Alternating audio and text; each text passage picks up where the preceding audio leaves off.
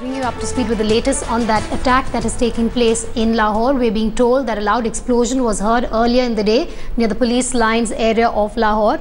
We're also being told that about 8 people are dead in that attack. Shiv Arur, Deputy Editor, now joins you on the phone line. Shiv, what's the latest? Is the death toll rising? The death toll still stands at 8 people dead. Vedika, there are images now of the huge amount of chaos around that particular area. The police in Lahore have not been able to cordon that place effectively. So there's a huge amount of debris.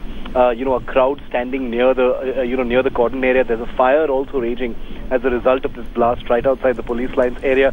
8 people confirmed dead, at least 25 injured who've been shifted to an establishment called the Mayo Hospital, which is not very far from this particular area. Now the police lines area has hotels, it has shops, it also has a residential part of Lahore, a pretty crowded and built up area and part of the city.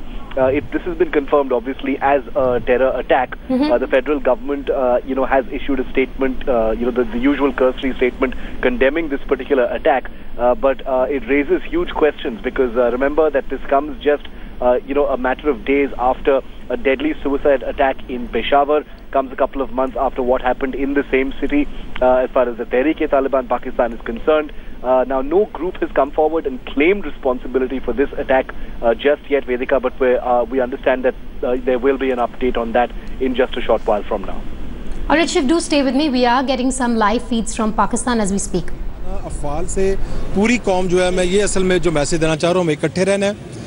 बहुत बड़ी आजमाइश है जब किसी घर का कोई बच्चा या कोई खातून या मर्द कोई शहीद होता है, लेकिन बहरहाल दहशतगर्दों से हमें लड़ना है और हमने इनको जुर्रत से इनका मुकाबला करना है। साथ में क्रिटिकल कितने हैं? मेयो अस्पताल में तो स्टेबल हैं सारे जो इंजर्ड हैं।